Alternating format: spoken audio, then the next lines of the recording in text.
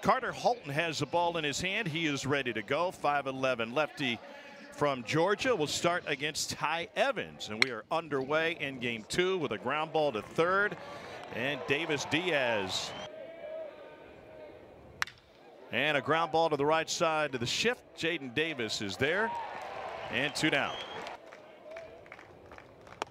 Swing and a miss to take care of Shelton. Only 9 pitches needed. Vestine was 0 for 4 last night, and he bangs one up the middle to get on base to start this game. Tripled in his second, and the runner goes, and the throwdown is not in time, and a stolen base for Vestine. In a perfect world, 2 times through the order. Diaz hit by a pitch again. Here's the 2-1 pitch to Espinal. Runners on the move. Swing and a miss. Throw to third is in plenty of time, but drop. Tyler Shelnut. That looks to be pretty routine. Bites him. Big swing and a miss. Yeah, and I think sometimes swing and miss isn't the worst thing in the world. And he sends a fly ball to left field. This will push Landon Russell all the way back, and it's going to hit the ground and over the wall. Automatic double for Jaden Davis, who drives in 2 in this first inning. And he's starting to swing the bat like he's got a shot. Hot shot to third. Nice pickup. Nice play. And Shelnut. Ben would wrestle it if it came out. Shelnut with a swing and a miss. That's a second strikeout for Carter Holton. Jumps a little bit extra. Swing and a miss. Third straight strikeout. Leneve had a couple of hits last night, including a home run. 1 of 4 hit by Vandy, and he lines this one down the right side, and that will get into the corner. Troy Leneve on his way to second. Ty Evans finds it in the corner, brings it back in. It's a 1-out double for Troy Leneve. If you're Kevin O'Sullivan. 3-0. And it's a 4-pitch walk. Walk in the home run. Runner goes from first, and this ball served to right field. Ty Evans is there. Grow into what we're supposed to be, and then weight room wise, I mean, it's unreal here. So I'm just very appreciative to have it. Yeah. Here's the 3-2 to Brody Done, and it is strike 3 called. For 3 months after he got drafted, you thought, well, this guy's got a chance to make the team. Espinal sends this one high and deep to center. Robertson all the way back to the wall. It is gone off of the light tower. Espinal's 6th home run of the season. It hit the column and came back on the field, but was above the yellow line, and Vanderbilt has a 3-0 lead. That means your direction is right on point. And here's the line drive to right center. Robertson can't get to that one before it hits the turf. Jaden Davis has come to the plate twice tonight. He's got 2 doubles. Ground ball to third. Shelnut takes care of it. StatCast measurement 516 feet. Longest home run in the StatCast era, and he sends a ground ball up the middle. The shortstop Vestine handles it. What is the comp for Caglione at the next level? I mean, it's that kind of power. It's Giancarlo Stanton, Lavalette, and Grahovic, the freshman. It's did that hit the knob?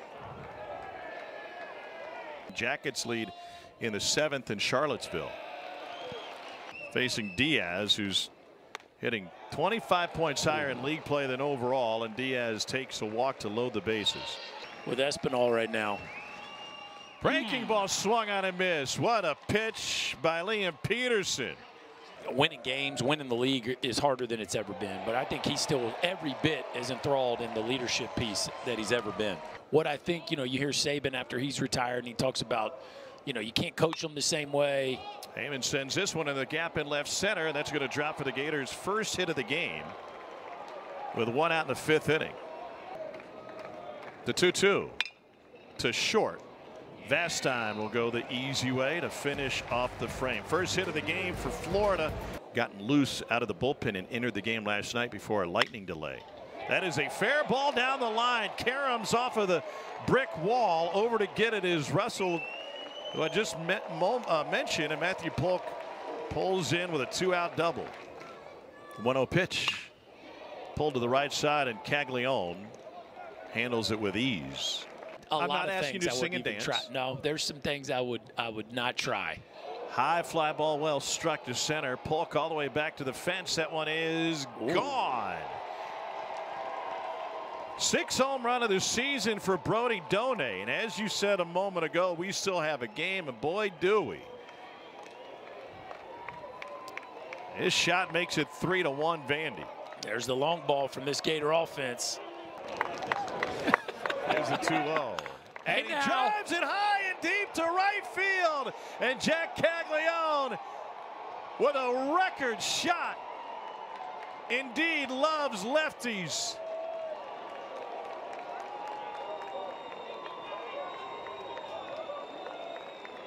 Right on cue from the big left-hander.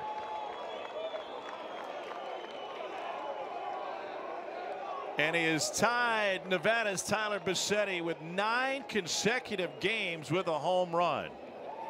Tim Corbin was asked last night, how do you keep from Jack Caglione from hitting home runs? He said, you just throw 4 wide of the plate. That's what happens.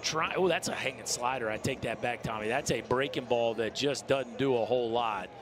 And we've seen him cover everything. Fastballs, curveballs, and now the slider. And you talk about a no-doubter on a night where the ball maybe isn't jumping like we saw last night. This thing leaves the facility.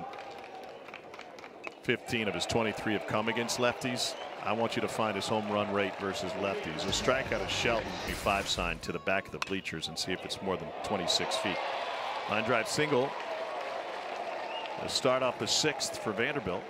Score from second on a base hit to the outfield. Those kinds of things are winning plays. Tipped into the catcher's mitt for strike 3. Swing and a miss. Holton can go deep. He's thrown over 100 pitches in 3 of his last 4 starts coming into tonight. Up the middle under his glove and into center field. And Luke Heyman reaches. It's getting late early, right? Swing and a miss. 2-2. Lined up the middle. Vastine gloves and throws, and that will end the floor to threaten the 7th. Yeah, I mean, you could argue that it ended the way it was supposed to. That doesn't change the fact they blatantly missed the pitch clock, which... Jane Daniels pounds one up the middle for his 3rd hit of the game. Breaking ball hit to short. Step on second for Shelton and got him over at first. Transferred in from Virginia Tech. And gets tied up at 92 inside for strike 3. Here's Ginther's offer. Swing and a miss. Back-to-back Ks. In this leadoff spot since taking over there, but tonight not much. To third, Diaz, long throw. Bounced it to Austin to finish off the inning. Oh. Glad he's okay. And he does. Sends a gapper to the right center field side, and that will hop up over the fence for an automatic double. And with a springy turf here, we see that often at Hawkins Field. Jacob Humphrey is your new pinch runner. High fly ball to left field. Russell has plenty of space. Polk looking to tag. Catch made. The throw goes to third, and it advances both runners. As consistent as you could possibly imagine. Waved at a breaking ball, and the tag applied to finish the strikeout. Ground ball to short. Nice play by Shelton from his knee, not in time. And Vanderbilt extends the lead here in the 8th. Scoring Humphrey from third. Austin's kind of doing this progression of more each season. Diaz committed to it. That'll close the Vandy 8th, but not before they add a couple more. We will see Jack Caglione. Caglione will be on the mound tomorrow. He's 6'6", 250 pounds. High fly ball to center field. Park will hold it as Polk catches it. That used to be a really big deal in college baseball. On the ground, little roller off the changeup, and Shelton retired without the leadoff walk in the 8th inning, followed by the double, and eventually 2 runs for Vandy. Gave him some cushion. They didn't have to worry about Caglione. And they take the first 2 games of this series 10-5 and 5-2.